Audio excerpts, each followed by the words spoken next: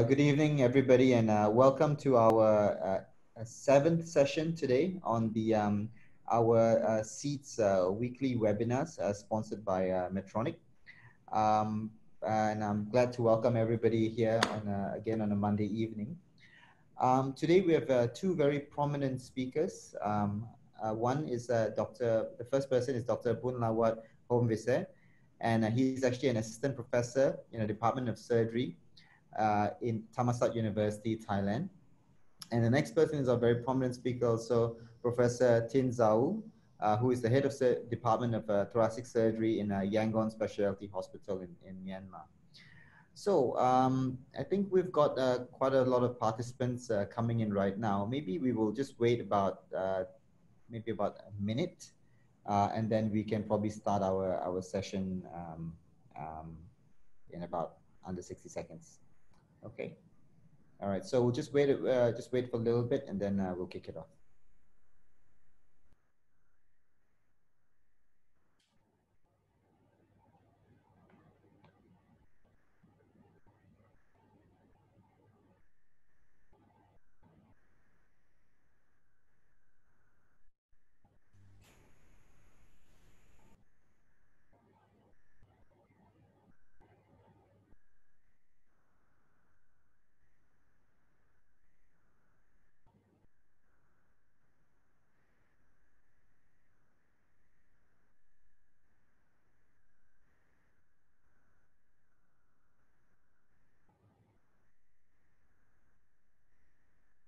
Okay, Dr. Boonlawat, shall we begin? Okay, sure. So I'd like to introduce Dr. Boonlawat one more time, since everyone's in right now. So Dr. Boonlawat is actually our assistant professor in the Department of Surgery in the Faculty of Medicine of Thammasat University Thailand. He's a very prominent and upcoming thoracic surgeon in Thailand, and he's going to talk to us today on the management of secondary lung cancer. So take it away, Dr. Boon. Okay, thank you very much. So I'm beginning to share my slide. Okay. Okay, so you see my slide? Yes, we can see it. Thank you. Okay, thank you very much. So first of all, I would like to thank the SEED organization committee that to inviting me here. So my topic is about the management of secondary lung cancer. So after liver, lung is the most common site of metastatic involvement. The first box shows the primary tumor that most commonly metastases to the lung. And these tumors are commonly found because of its greater preference, such as breast cancer, colon cancer, or kidney cancers. And the second box shows that the tumor that has highest predilection of primary metastasis, such as cholangiocarcinoma, osteosarcoma, or testicular tumor, or soft tissue sarcoma. So beginning with the evaluation of a patient with secondary lung cancer. So for the clinical presentation, around 75 to 90% of patients are symptomatic. And most of the disease is more commonly found during the routine examination or during the surveillance of a primary tumor. And symptoms, when they do occur, typically they related with the endobronchial lesion or pleural involvement. So for the imaging, CT scan is a standard initial investigation for lung metastasis. And CT scan can provide many important information, such as the number of the tumors, the location of the tumor, is the tumor located centrally or peripherally, and the resectability of the tumor. If you found new nodule in the patient with prior malignancy, this nodule should be considered cancer until proof otherwise. And 25% of the patient has multiple lesions, and this lesion prefer peripherally more than centrally, and they prefer the basilar lung field. And the tumor is normally well circumscribed with smooth border. For the calcification is a rare finding, except for patient with osteosarcoma, chondrosarcoma, breast cancer, and ovarian cancer. And the finding of cavitation is also rare, but you can find in the patient with squamous cell carcinoma, sarcoma, and testicular tumor. For PET-CT, PET-CT is a very useful tool. PET scan can provide a very important information, which is detection of extrathoracic metastasis. And if you found that patient has extrathoracic metastasis, this may exclude the patient from the potential curative resection. So normally PET is recommended as a part of initial patient evaluation. What about preoperative lymph node staging? The incidence of lymph node metastasis is dependent on histological subtype. The overall incidence is around 20 to 25%. And the colorectal cancer, breast cancer, and renal carcinoma has higher prevalence, while sarcoma, melanoma, and germ cell tumor has a lower number of the lymph node metastasis. So this table shows the incidence of lymph node involvement at the time of primary metastasectomy.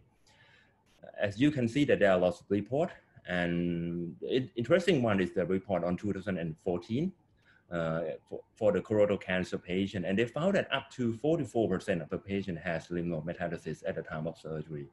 So you can see the numbers is quite high. It's almost a half of the patient that have lymph node metastasis during the surgery. More importantly, lymph node metastasis has an effect on patient survival.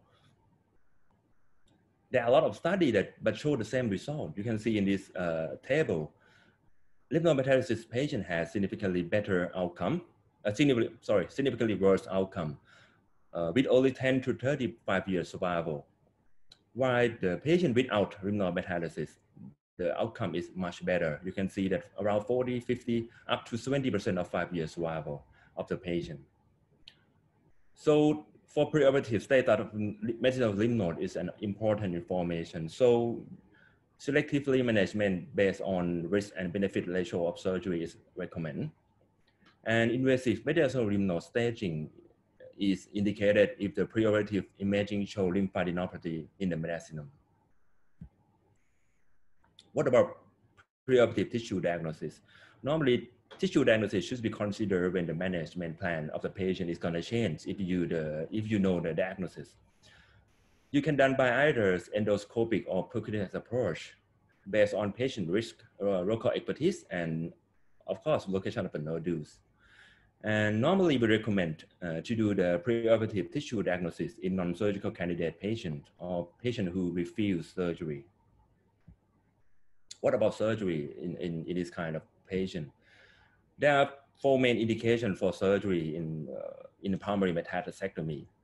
The first one, the most common indication, and I think the main reason that we do the primary metastasectomy is for curative resection. And the surgery that we do, we aim for improve the survival of the patient with the stage 4 cancers. Other indications, including tissue diagnosis for evaluation of a residual disease or for treatment of a tumor-related complications such as hemoptysis, pneumothorax, or hemothorax. For curative resection, these are all the criteria that lung metastasis patient need to fulfill before being considered primary metastasectomy. The first one is primary tumor site has to be controlled either by complete resection or have any evidence that there was no local recurrence of a primary tumor. And the patient should have no extrathoracic metastasis, or if they have, this metastasis should be treated with complete resection too. And the surgeon should have a confidence before do the surgery that they can perform complete or R0 resection. And on the patient side, they should fit enough to tolerate lung surgery, and there was no better alternative treatment at that time. About surgical principle, the extent of resection. The most important rule is the R0 resection or complete resection. And not like lung cancer, in metastasectomy, lung parenchymal sparing resection is a preferred principle. So most of the cases that we do, we can do only wet resection. If you can obtain the free margin, is okay. But in some cases, if the tumor is quite big, like more than 3 centimeters, or tumor is located centrally, sometimes you need to do segmentectomy or even lobectomy to aim to do the complete resection. But normally we don't recommend to do pneumonectomy in the routine practice. For surgical margin, the suggestion is vary from 5 millimeters to 20 millimeters for the margins, but normally we accept at least 1 centimeters or at least more than tumor size. So this is our report published in 2019 from MD Anderson Cancer Center in US. And they study of almost 700 wet resection patients in colorectal primary metastasis. And they found that the longer the margin length, the lower the risk of the local recurrence. And you can see in the graph, the yellow line represent the margin length of 2 centimeters. You can see that there is a very low local recurrence rate compared with the 1 millimeters margin length in the blue line. The recurrent rate is quite high. And another important finding in this paper is the tumor size affect the risk of local recurrence. As you can see, the green line, the tumor size more than 2 centimeters has a freedom from local recurrence very low. When compared to the tumor size less than 1 centimeter, have a high freedom from local recurrence. And this paper also found that margin length, if equal to the 50% of tumor size, the local recurrence is around 11%. But if the margin length is equal to tumor size, the local recurrence is less than 7%. So this study concluded margin length were associated with the risk of local recurrence, and the risk of local recurrence of larger tumor were diminished by sufficient margin length. And on the other hand, there was another study from Korea in 2019. They studied about impact of a margin length and tumor depth on the local recurrence after wedge resection of a colorectal metastasis. They studied in 65 patients, and they found that local recurrence doesn't correlate with the thin of a resection margin. Like you can see in the picture that the green line is the resection margin more than 1 centimeter or more than tumor size, and the red line is the tumor margin less than 10 millimeter or less than tumor size. And you can find that there was no difference on the local recurrence. Another important finding is about tumor depth. If the patient is, if a tumor depth is more than 25 millimeters, a local recurrence is significantly higher after wet resection.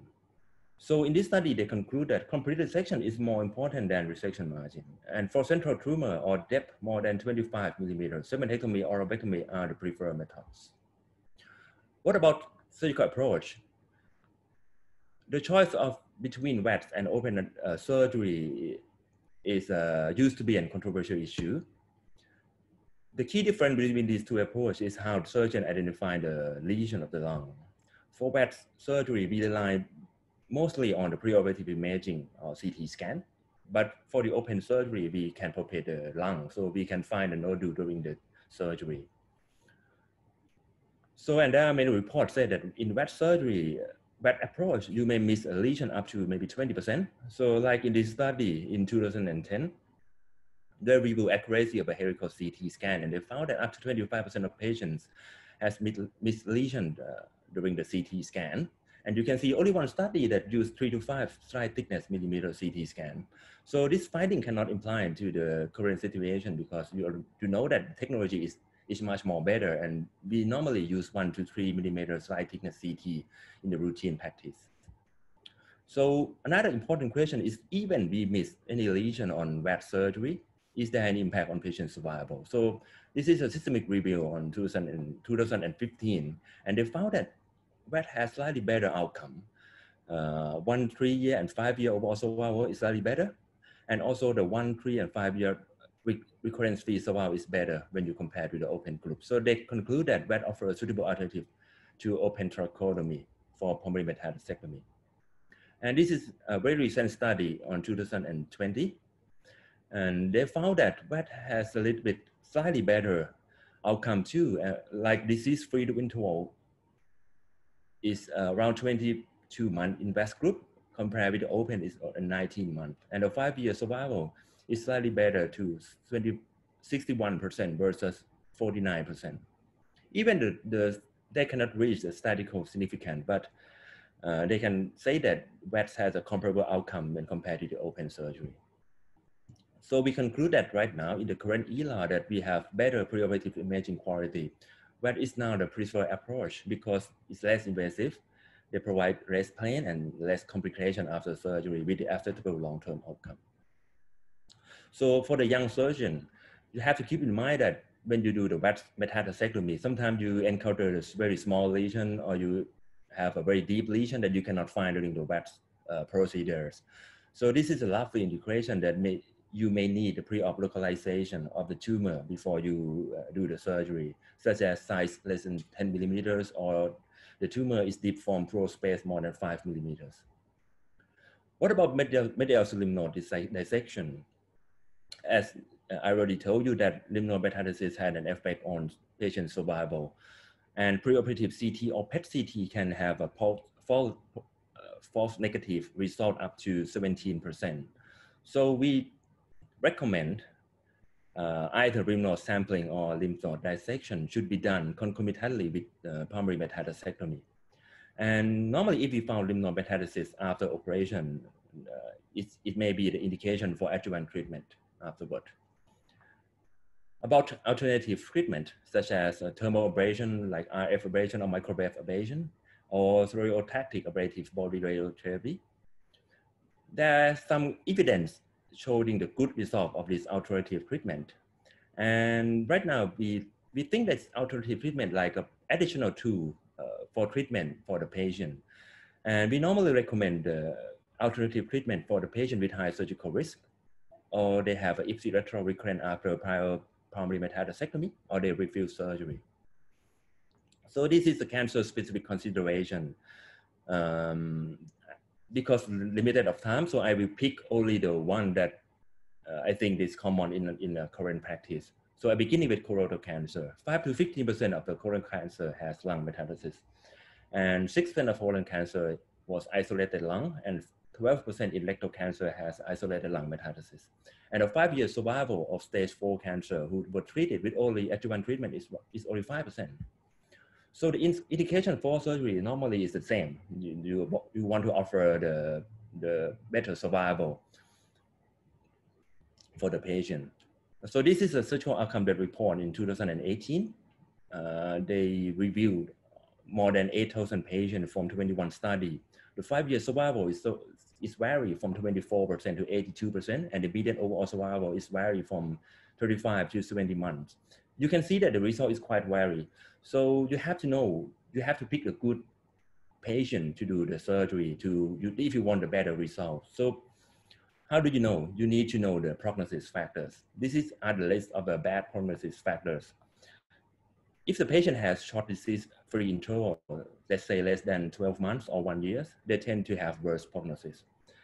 The number of lung metastasis is also another issue. Most of the guidelines recommend that if you have more than 3 nodules, maybe the patient has a worse prognosis and they don't recommend to do the primary metastasectomy. But anyway, the number of nodules is not like a cutoff point. It's not the absolute contraindication for the patient. Normally, we use a lot of factors to determine which one is the most best treatment for the patient, not only one factor. Another factor is the involvement of high lung or mediastinal lymph node involvement is a bad prognosis factors.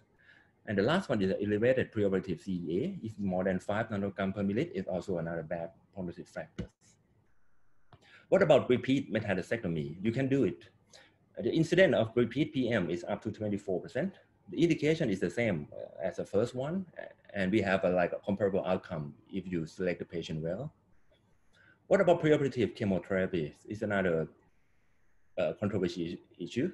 There was a review in 2017. They reviewed 6 retrospective studies. None of studies were able to demonstrate effect on the overall survival. But there's some improvement in disease-free survival and progression-free survival in subgroup of patients, such as multiple or metaclonus lung lesion.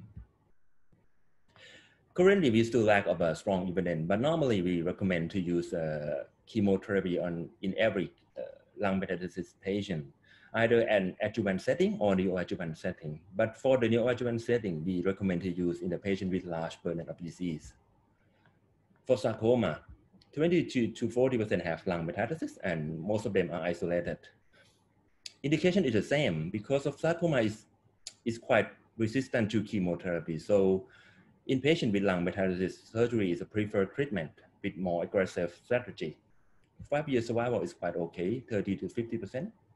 And this is a list of good prognosis factor in this group of patients. What about germ cell tumor? Lung is the most common site of visceral metastasis. And not like, in contrast with sarcoma, germ cell tumor has a very good response to chemotherapy. So chemotherapy is the first line of treatment. Over 10 to 20% of patients that require surgery after that.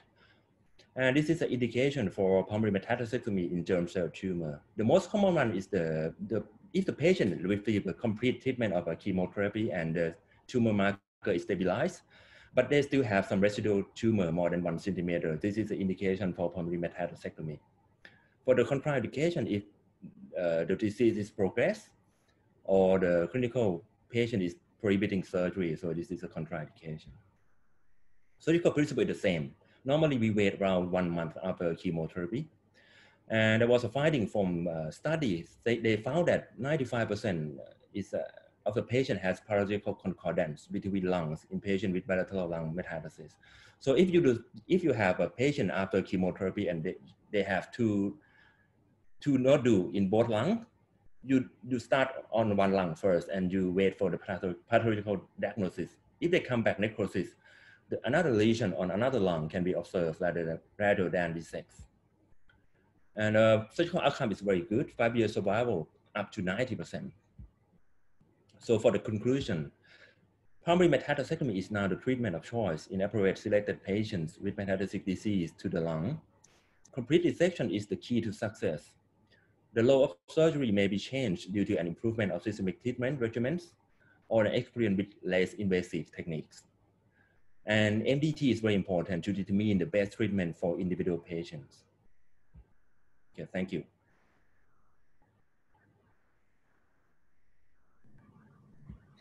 Oh, thank you very much for the very informative talk, Dr. Boon.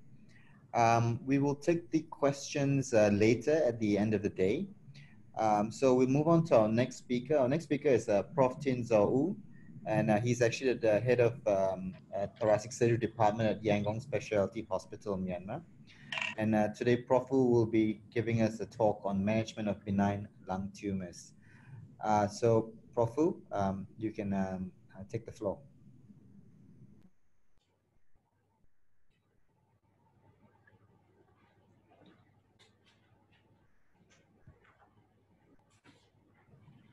Sorry,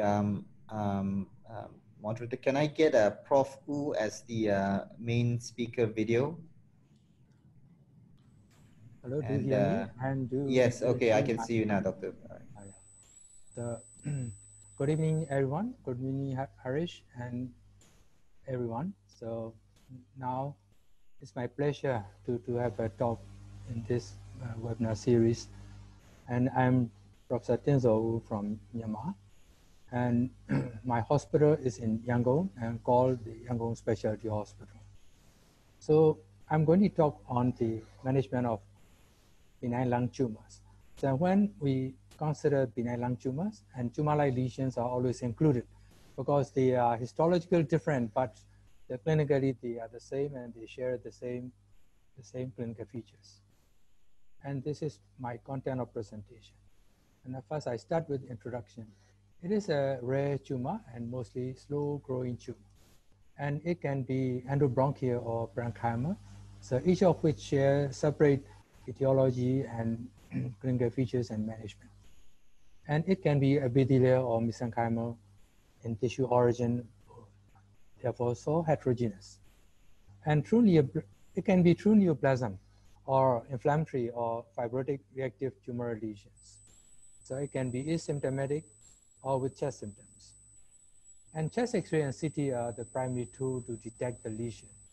And bronchoscopic procedures may be diagnostic as well as therapeutic. And finally, the aspiration is sometimes initial pathological diagnosis. And cytopathologist may be under pressure in some situations, and he or she has to be very careful not to miss malignancy to alter the management outline. And may I review some historical perspective. This is from the Archives of Otolaryngology published in 1930 by Patterson, MD. And he reviewed bronchoscopic removal of benign bronchial neoplasm. And this review seems to be very, very early in the history of thoracic diseases. So in his review, only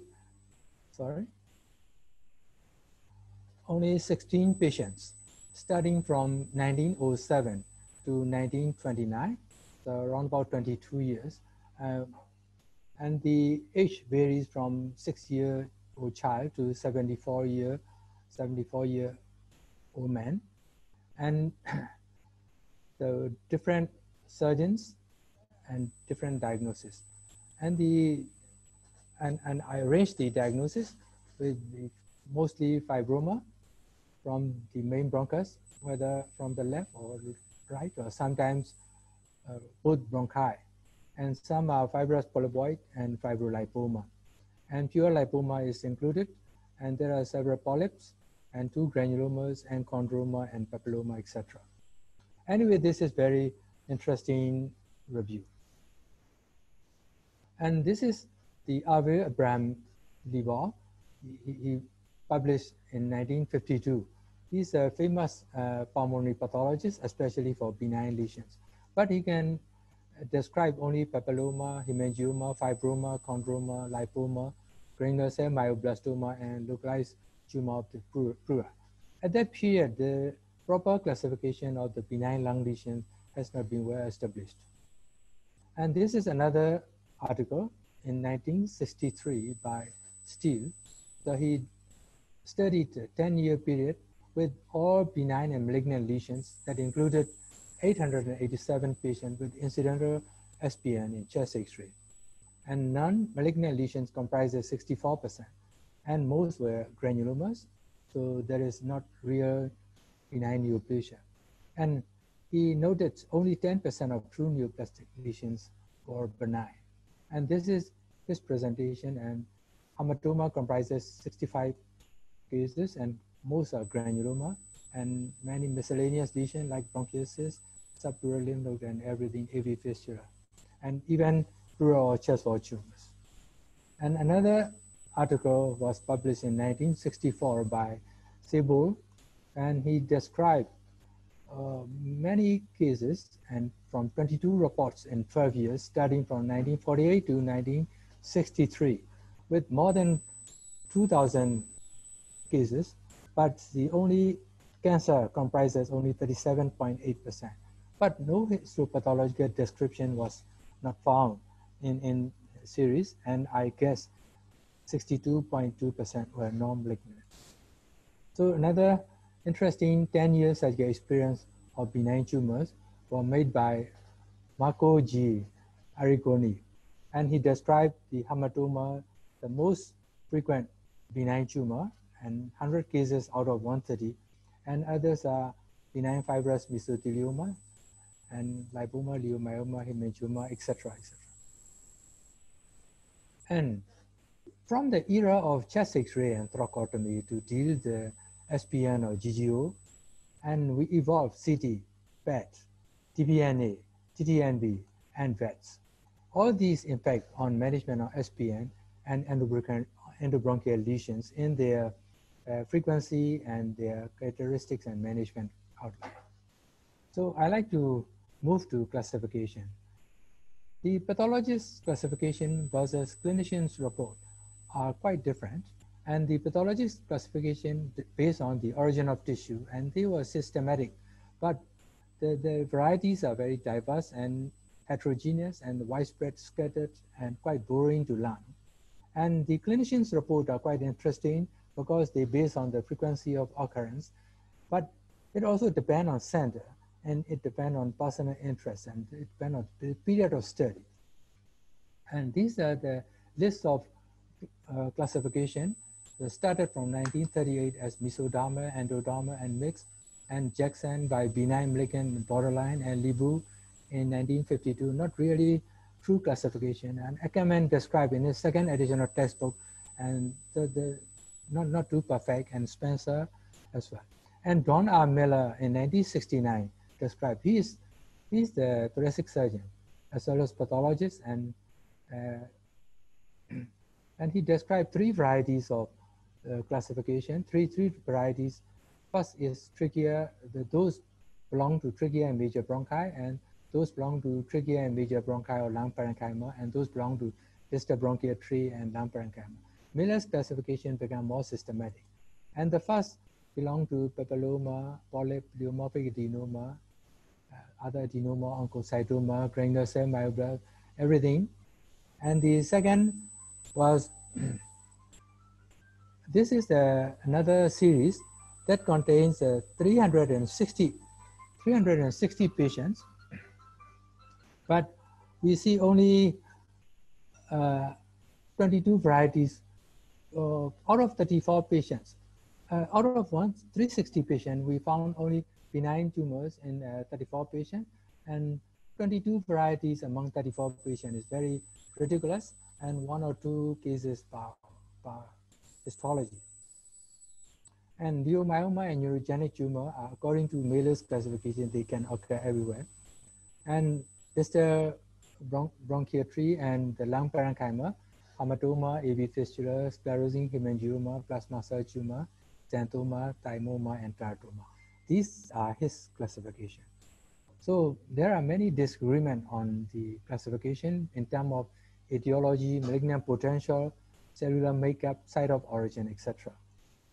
So therefore, the WHO classification started in 1999 and edited again in 2004 to consider epithelial, mesenchymal, miscellaneous, and tumor-like conditions. And this is the comparison between the DeVos classification, Mailer's classification, and WHO classification. Now we move to 2015, the WHO classification of lung tumor is the updated and more significant. And again, the group into 4 groups, and epithelial, mesenchymal, lymphohistiocytic, and tumors of ectopic origin. One interesting thing is the ICD-10 code is applied. The code 3, 2, 1, and 0 implies separately, and 3 as malignant, 2 as CIS or grade 1, and uncertain for 1, and benign, purely benign as 0. So this is the 2015 WHO classification. These are epithelial tumors, mesenchymal tumors, lymphohistiocytic tumors. And the peculiar thing is there is no benign tumor in the lymphohistiocytic variety. And another thing is tumor ectopic origin and metastatic tumors. So one interesting point is that pre-invasive lesions, the atypical adenomatous hyperplasia and adenocarcinoma in situ are regarded as benign tumors. And in neuroendocrine tumors, pre-invasive lesion of diffuse idiopathic pulmonary neuroendocrine cell hyperplasia is classified as benign. And in salivary gland type, pleomorphic adenoma is benign. And epithelial origin tumors, so here everything is benign. And the one interesting point is previously known as sclerosing hemangioma are now classified as sclerosing pneumocytoma because this variety contains no vascular cellular structures according to the immunohistochemistry, and it comprises only pneumocytes. And in mesenchymal tumors, pulmonary hematoma is the first, the most frequent, and chondroma. And another picoma is a clear cell tumor is benign. So in mesenchymal, the myoepithelioma is another benign variety. And in lymphohistiocytic tumors, as I said, no benign tumor, and tumor of ectopic origin and some mature teratoma and meningioma are the benign tumors. So there are more than 30 histological types, and very exhausting as a surgeon to learn these pathological types in detail. And even reading the list is confusing.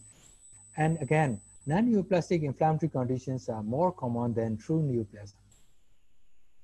So this is a series of publications regarding the groups of frequency and histology. And if you look all these things, they are diverse and only 1 or 2 cases. And the first start in 1930 with Patterson that I have just described, and Steele.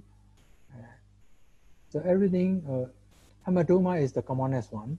So comprises here 7.3%, and here's at 5 out of 16 cases, and 76.9%, 58, 54. So hematoma is the most frequent purely benign neoplasm in lung tumors. So let's go to presentation. The presentation depends on location of the tumor, size of the tumor, vascularity of the tumor, and discharge, presence or absence of discharge or mucus, and depends on complications. And the presentation, it can be asymptomatic and incidental finding, of GGO or SPN in chest X-ray and CT. And these are the 1/4 or 2/3 of patients are asymptomatic. When they give symptoms, the symptoms are chest symptoms with abnormal bronchoscopic finding and like shortness of breath, unexplained cough without sputum, and rarely experience hemoptysis. And sometimes chest comfort, stridor and wheezing, and recurrent pneumonia or obstructive pneumonia, and some may complicate by the bronchiectasis, lung abscess, and atelectasis. Emergency conditions are rare for benign tumor, but not never, and they can be massive hemoptysis or asphyxia and metastasia. So the diagnosis. The diagnosis may be delayed because they are asymptomatic and maybe normal in routine chest X-ray or medical checkup, and it can simulate, even they have symptoms, they can simulate asthma, COPD, exacerbation, and chest infection.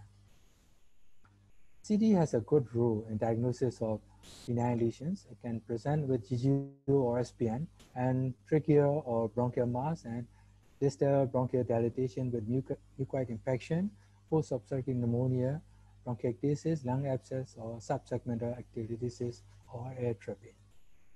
So I like to refer to Harish talk on GGO management in this month, in this webinar series. And he described 8 parameters: size, location, attenuation, shape and border, growth, calcification of fat, cavitation, and contrast enhancement or ring enhancement. I do not like to mention it again.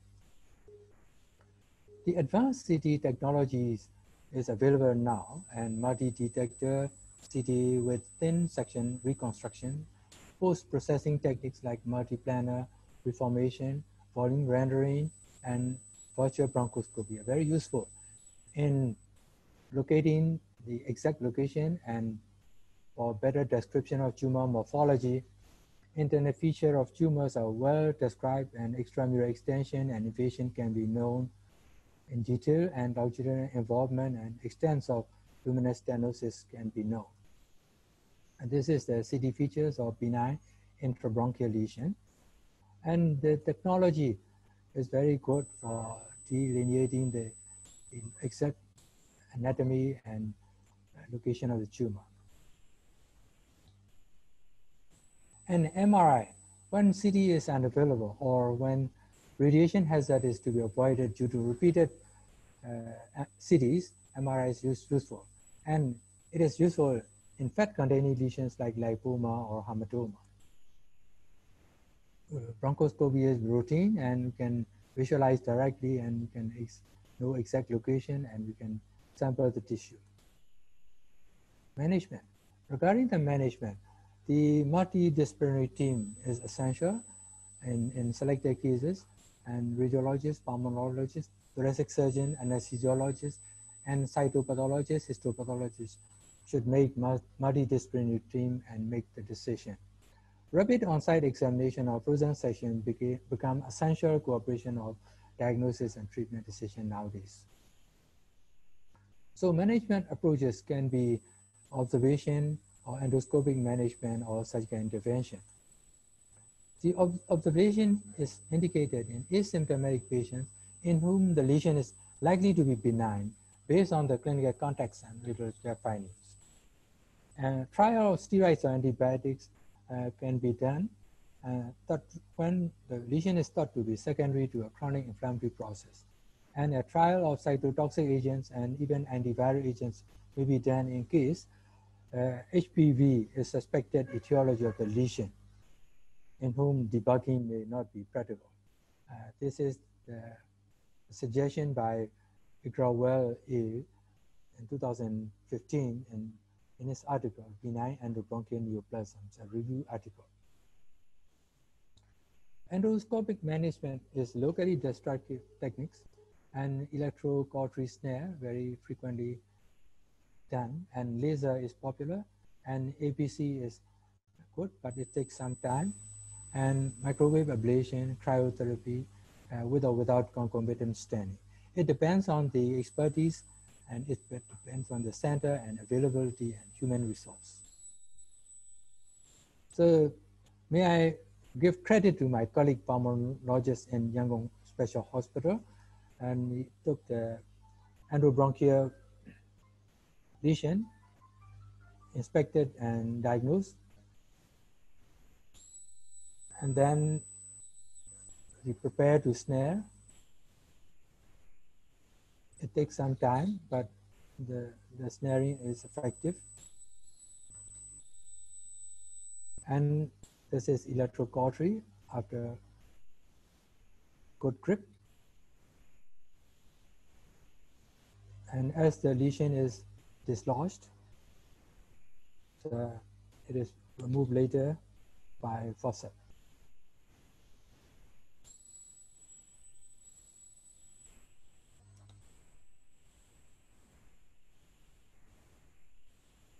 After that, the lesion is inspected thoroughly, and any residual lesions can be dissected with electrocautery again. So the endobronchial procedures are very helpful, especially in this era of flexible bronchoscopy. So there are some pros and cons of using flexible or rigid scope. If the patient is in good overall status and with minimal comorbidities, it can be done with local anesthesia and sedation, especially for small and pedunculated mass. And some sessile lesions can be done with the learning curve. And so this is the preferred first-line management. And rigid bronchoscope is required with general anesthesia. And if the procedure is anticipated more than 30 minutes and with poor cardiopulmonary reserve, and if the lesion is broad-based, large or vascular, and afraid of loss of airway from tumor or bleeding. And the surgical management is required when complication or potential complication is present, and if the malignancy cannot be excluded by preoperative evaluation, then we have to apply the Fleischner's guideline and NCCN guideline. So this is the 2017 guidelines, Fleischner guidelines. It depends on whether the nodule is solid or subsolid, whether the nodule is single or multiple, and whether it's the nodule belongs to low risk and high risk, and it depends on the size. And we can decide whether no follow-up is okay and we need interval follow-up, or we proceed to resection. And the risk stratification in low risk belongs to less than 35 years, non-smoker, and high risk depends on age, smoking status, quit status, and history of exposure to inhaled carcinogen, history of COPD, fibrosis, scar, and family history of cancer. This is the patient factor, and this is the CD factor. So the size is a determinant, and the lobe is sometimes helpful to decide whether they're risky or not. And the size of nodule, and speculated margin, upper lobe location, and the number of nodules. The big number tends to be benign, and whereas 1 to 4 number can be malignant. And the growth rate, the doubling time, is different for solid and subsolid tumors in determining high risk or not. Surgical treatment comprises trachea resection, cranial resection, a sleeve resection, or wedge resection is simple and maybe enough, and segmentectomy is not required, and only segmentectomy is spared for small lesion with unsure of diagnosis. And sometimes we have to end up with lobectomy or pneumonectomy in critical conditions. So these are the indications for surgical intervention. All parenchymal lesions required to be removed are surgically resected, and some tracheobronchial lesions where the histologic specimen cannot exclude malignancy or significant complication, like bronchiectasis, organizing pneumonia, post-operative pneumonia, and the tumor infiltration to the bronchial wall, or if there is distal to tumor obstruction. This is according to Igawa's suggestion. The surgical principle is to preserve the airway or normal lung as much as possible, and 2 to 4 millimeter margin is usually safe for tracheobronchiectomy. And preoperative assessment of the local lesion is the key point to tailor the surgical plan.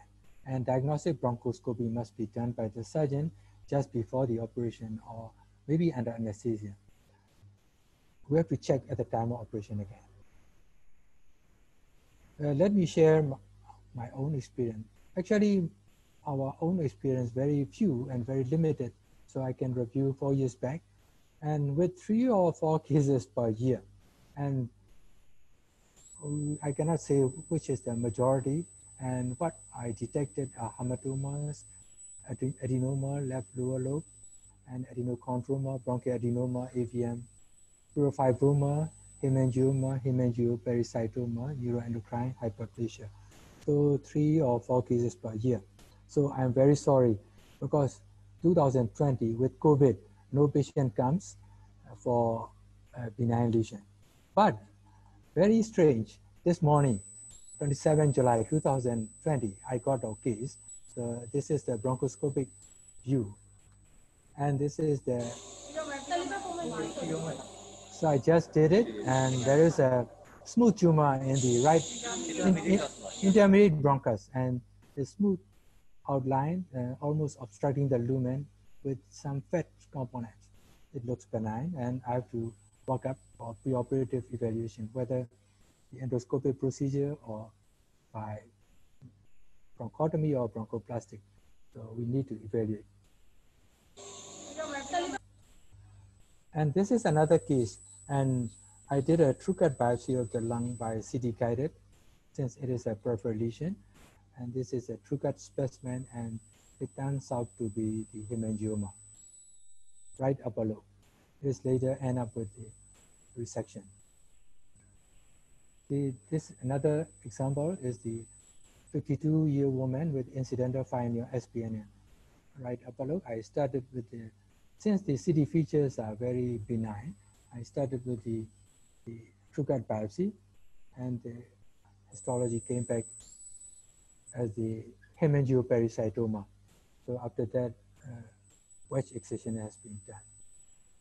And another case, 38-year male with the benign looking lesion and the excise.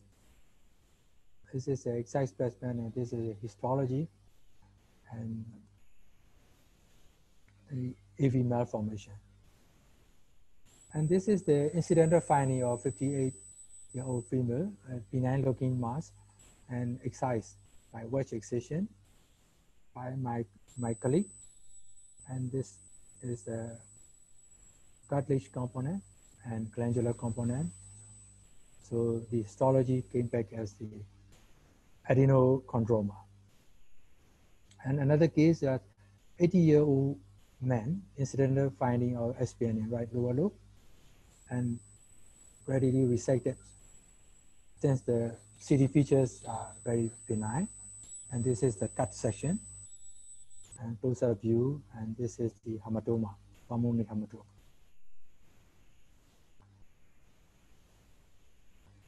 So actually, we have no much cases, and I have to review some textbook of interesting cases. And this is the textbook and the Cambridge University Red Lung and Mediastinum Histochemistry. And this is one interesting thing is that the patient develops lung mass, like very malignant looking, and FNAC was done and came back as adenocarcinoma. But the patient's condition is not favorable, and so they can't proceed to surgery. But later, a few months after that, the lesion disappear. Then they start second biopsy, and this came back as the pneumocytoma, sclerosing pneumocytoma. And this is another interesting case from the textbook, and this is the hematological malignancy with cytotoxic drugs in very old woman, 81-year-old woman. And the lesion was by the CT-guided tissue biopsy, and the biopsy came back as bronchiolitis obliterans with organizing pneumonia. And this is another interesting article for the prevalence of benign disease in patients undergoing resection for suspected lung cancer. So this was from the Annals of Thoracic Surgery, 2006. So it is a retrospective analysis for 13 years and 1,560 patients who underwent pulmonary resection for SPN. And out of 1,500, 140 patients were benign, so the 9% postoperatively benign. And out of the 140 patients, the needle biopsy has been done in 43 patients. So 29 came back as non-diagnostic and 5 negative and 4 positive for cancer. So this is the false positive. So as the frequency distribution of that cases, granuloma, majority, and hematoma, 17 and 14 are pneumonitis and others, like abscess, aspergilloma, amyloid, bronchogenesis. In my study, we have many granuloma and the mycetoma. So I do not mention about these lesions, but they are not true tumors. And these are the references. And may I send some take-home message? The incidence of benign lung tumor is very low, but the origin of tumor is heterogeneous. And the most frequent types are hematoma, solitary fibrous tumor, and sclerosing pneumocytoma. And the clinical diagnosis mimic malignancy, even by FNAC. And management of tracheobronchial lesion may be easy or challenging. And multidisciplinary team may be needed for clinical decision. So thank you for watching the talk.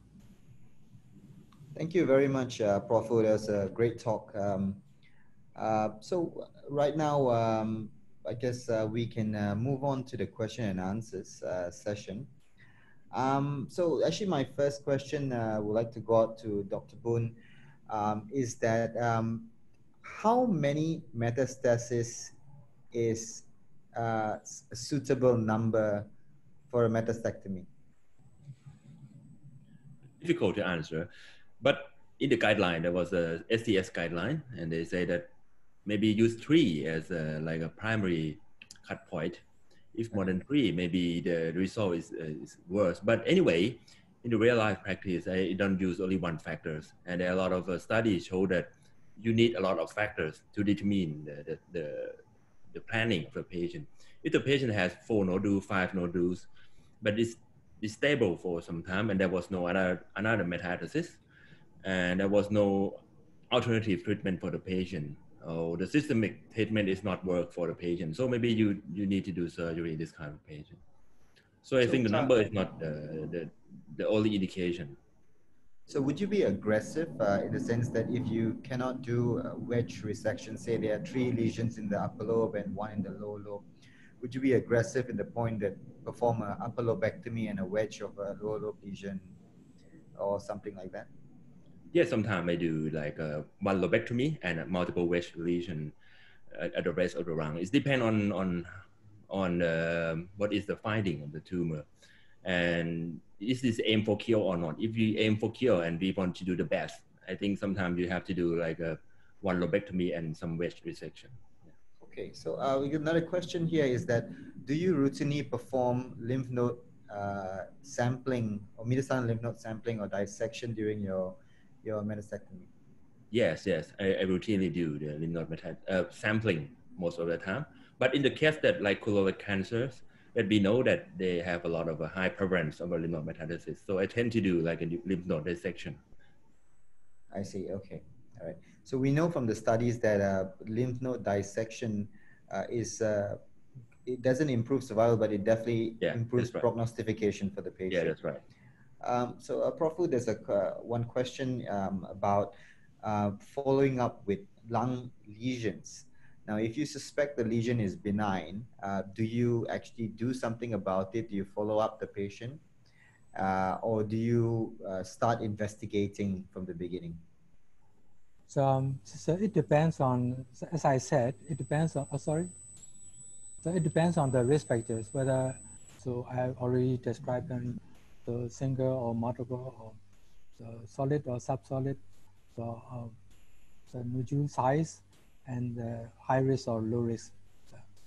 So in case of controversy, we have a tumor board, or we take a chest conference that includes pulmonologists, radiologists, and even pathologists. So the board decision is based on the Flischner's guideline and NCCN guideline. So a lot of patients in this day and age, they are very worried about lesions, even though they're benign. They want it to be resected out. Would you take patients' consideration into your management plan? Sure. It's individualized. And the patients, we explain the patient the possibility of benign or malignancy, and we start deciding whether observe or resect. Okay, so we've got some questions here coming from the audience. Dr. Lewin from Myanmar would like to ask a question. How would, Dr. Boon, how will you differentiate synchronous multiple primary lung cancers and primary metastasis?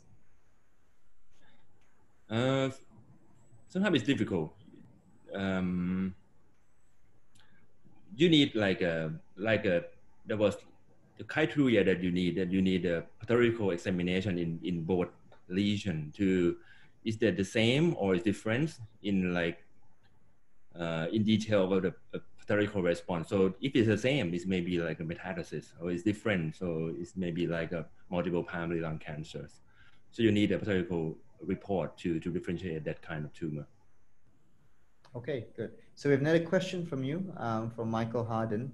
Dr. Boon, do you see a role for primary metastaectomy in breast cancer with under 3 solitary pulmonary nodules, if it's an ipsilateral and there's an N1 node present? So would you consider this as a systemic disease and best managed with medical oncology, or would you consider resection? So for breast cancer, is quite the result of primary metastaectomy is not that good. But if you have N1 node and around T nodules in the young woman, sometimes I think the best treatment right now is a systematic treatment. But another prognostic factor for CA breast is hormonal receptors. If this patient has hormonal receptor positive, they maybe have a better outcome with the primary metastaectomy more than the one that has negative receptors. So I think the best treatment at first treatment is a systematic treatment, and you look for the result of the treatment. If it's getting better, maybe you consider primary metastaectomy after that. Great. Prof, any comment on that? No. Okay, so Dr. Edgardo Folante from Philippines now will ask another question. He says, any particular surveillance or management strategies for pulmonary metastasis which disappear after neoadjuvant chemotherapy? So they give the chemo and the lesion has completely shrunk and disappeared. So do you have any surveillance or management strategies for these patients? Normally, maybe follow up a CT scan around maybe initially 3 months and then after 6 months. If there any progression of the disease or the one that maybe disappear and they get bigger, so maybe you need a tissue diagnosis on that nodule. Yep. I actually we see that commonly here too. We've seen them on Xelox. They shrink, and then when they follow up treatment, it actually enlarges again. So yeah, I think our oncologists they're very in Singapore here. They do CT scans very regularly for these patients, or every 4 months, and they monitor them for the first 2 years. So I don't know what's your oncology strategies in Thailand. Yeah, quite the same. They look after the patient, CT scan. Yeah, around 3 to 6 months. It depends on how they worries. Yeah, for at least 2 years too. Great. So Dr. Nara has a question. Dr. Nara from Malaysia. He asked, what is the localization method that you would recommend for metastatic nodules? If you do VATS, do you do hook wire? Do you do methylene blue? Do you do ICG? Do you do the coiling? What do you do in your? I do 2 techniques. The first one is a hook wire. In the past, I used hook wire as my routine, but right now I have a spatial scope, so I switch to ICG. Yeah. Okay, so you only do ICG or you do like dual localization? What do you mean? I mean ICG localization preoperatively. Okay. You inject the ICG and then I put the patient in the OR. Okay. And it's turned out pretty well for you so far, the ICGs? I think most of the time, but sometimes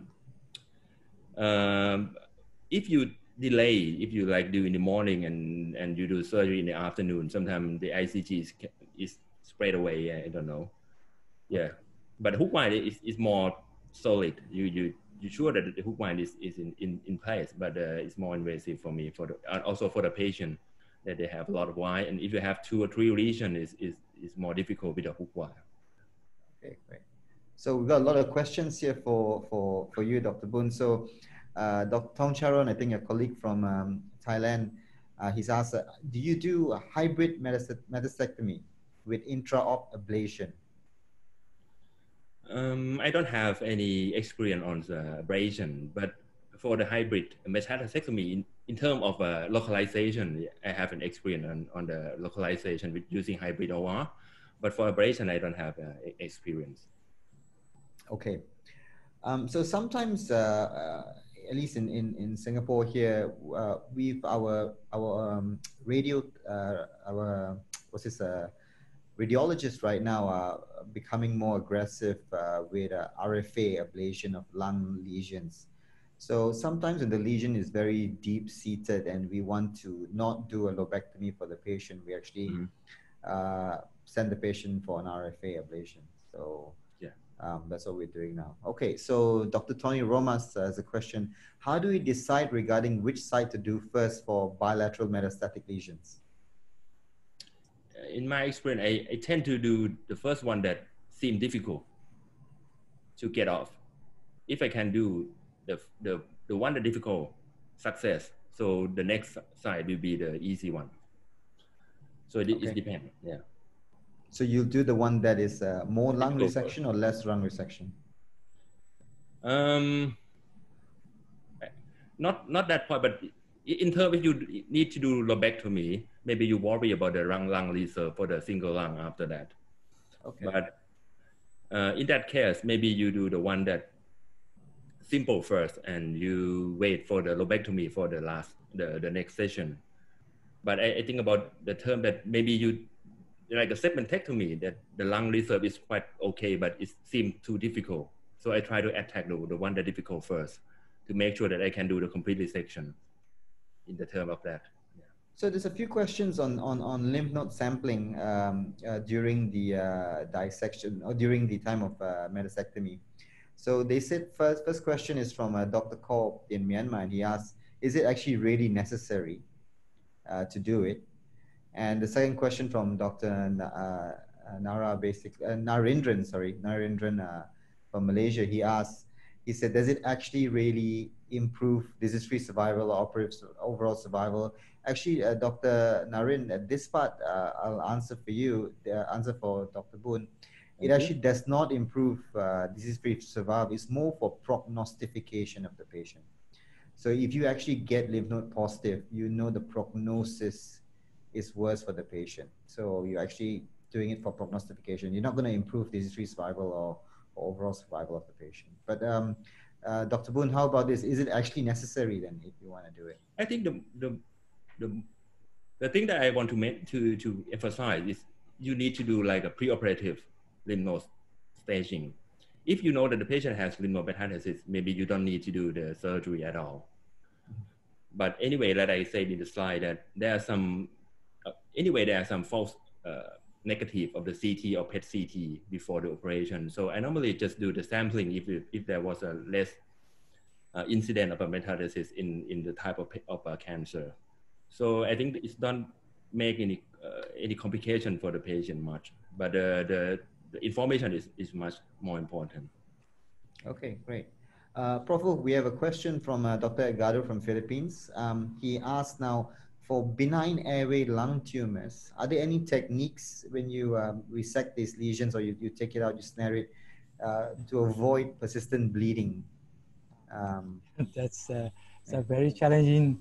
That is a very challenging question, and for me, I'm afraid of benign lesions bleeding. more than the malignant lesions. So I take biopsy from malignant lesions with very less bleeding, and just so I do in a weak patient with no sedation, and I try to let him cough out. So in case of diathermy or cautery, it can be useful, and some laser if nearby available, so it is quite okay. But we have no laser yet, and I use very cautious to biopsy. And in case of resection, the cautery, electrocautery is quite effective, and you can use some spray, adrenaline, or some packs with the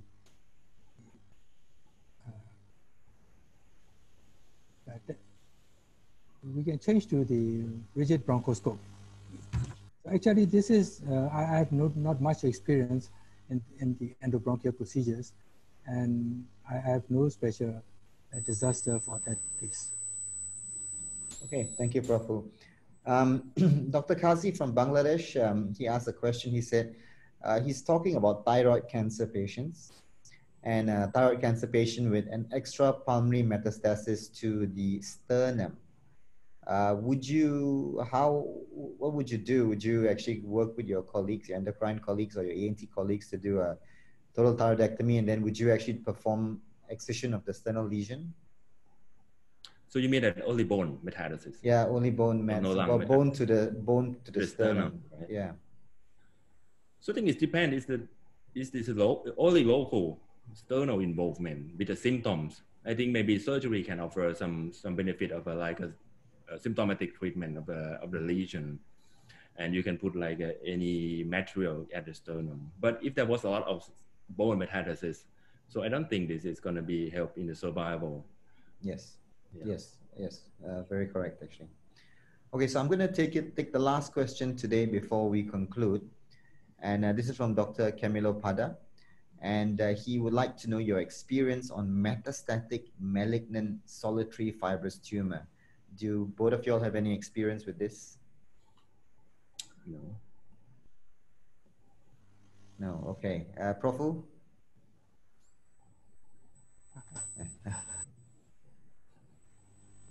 I have no idea. Okay, yeah. So it's actually very, very rare a lesion, and I think it's difficult to understand. So, okay. I guess I'll conclude today session, and I would like to actually thank Dr. Boon and Prof. Oo, and also Medtronic for sponsoring this this event today. And have a great night, and we'll see you all next week.